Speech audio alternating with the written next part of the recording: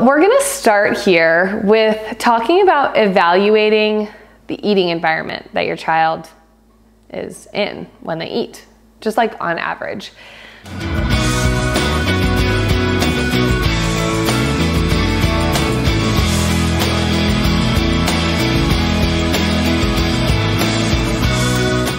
So take an inventory of where they normally sit. This whole video is your homework, so I'm not gonna like repeat everything at the end like I've been doing normally for homework. So where does your child normally eat? Take a moment to picture in your mind, or if you're looking at it right now, great. So even better, go pause this video, go to their seat. If you can fit in it and it's not a tiny high chair, sit in it, take in the environment, evaluate. We're looking for comfort and distractions here. What do they sit on or in? Is this a safe and comfortable seat where your child feels physically supported when they eat?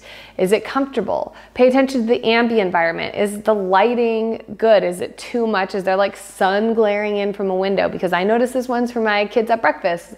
I kept opening all the windows in the morning. I was like glaring in my daughter's eyes, and that's uncomfortable while she's eating.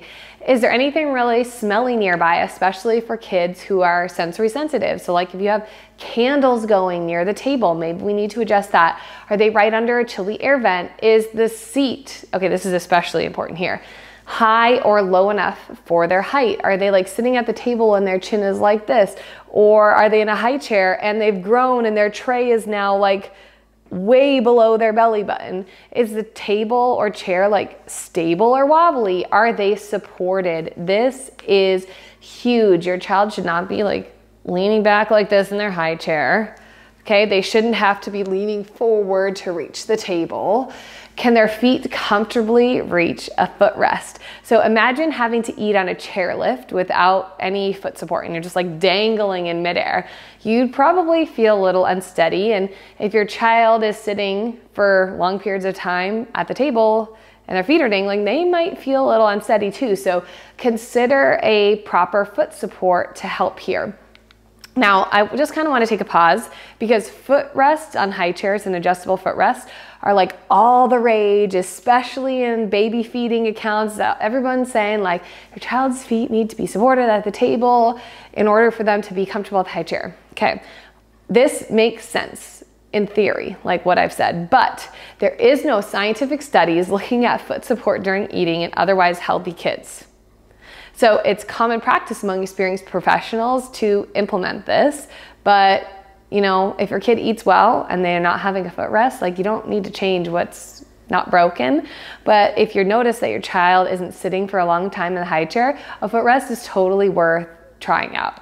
So think about, is their back supported without them, again, having to lean backwards? Okay, so you may need to fold up a towel or like a dish towel. I had to do that when my son was just starting solids around 6 months old. I would fold up a dish towel and put it behind him in the high chair because otherwise he was kind of like leaning back like this. And that's not a comfortable way to eat. So can they reach the table or their plate or their tray without having to lean forward? So there's kind of our comfort discussion. So is the table free of distraction? This is a big one. I think you all know the first point I'm gonna get to here, and that is technology. So tech at the table can be super distracting. This includes TV, like just they're watching or even just in the background, phones, tablets, computers, video games. Just like with other parts of this course, I highly encourage you to model this for your kids. It's gonna be really hard for your kids to understand why tech is not allowed at the table if mom and dad are on their phones or work computers at the dinner table too.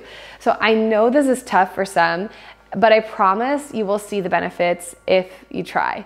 Another big distraction can be dogs or other pets. Although the #1 best cleanup equipment available for messy dinner times is a dog, it is very tempting for kids to hand their food over to their adorable and fluffy pups.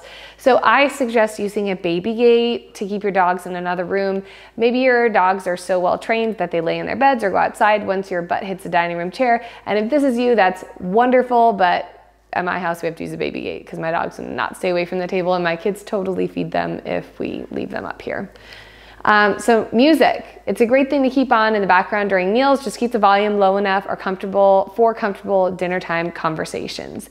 So I just want to touch on this technology piece really quick because I get a lot of people asking, like, is it okay to have iPads at the table. That's the only way that my kid will sit and eat. So my answer to this is I recommend avoiding technology at the table. And yes, that includes iPads. If iPads are the only way that your kids will sit and eat, then we need to dig into why they struggle so much at the table. This doesn't mean that you need to quit the iPad cold turkey, but I do recommend slowly weaning off the iPad because we do know that distracted eating leads to an overconsumption of food. So your kiddo is not paying attention to their hunger and fullness cues. And our kids are learning so much at the table from our own social cues, from the discussions that we're having, and they're deprived of that experience if they're on the iPad. So does that mean that I never serve my kid dinner in front of the TV? No, but it is a rarity. Usually I avoid tech at the table. So a quick summary here. I'd like you to evaluate your child's eating environment looking for comfort and distractions. Do your best to eliminate anything making the environment uncomfortable or a distraction. And if these things exist in your eating environment, you may be surprised at the difference it makes when you remove them.